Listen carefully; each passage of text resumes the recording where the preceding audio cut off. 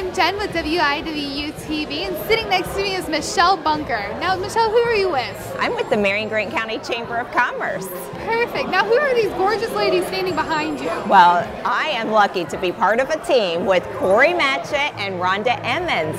They also work at the Chamber.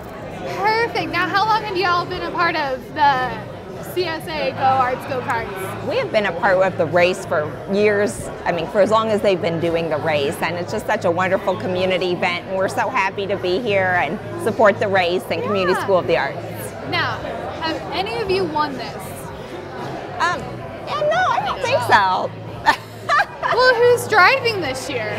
We usually auction off our driver to one of our chamber members, so they have the opportunity to represent the chamber at the race.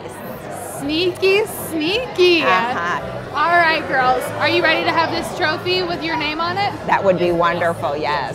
Ready? Yeah. All right, well, you heard it here. These girls are going to be auctioning off their spot for their race May 24th for the CSA Go Arts Go Karts.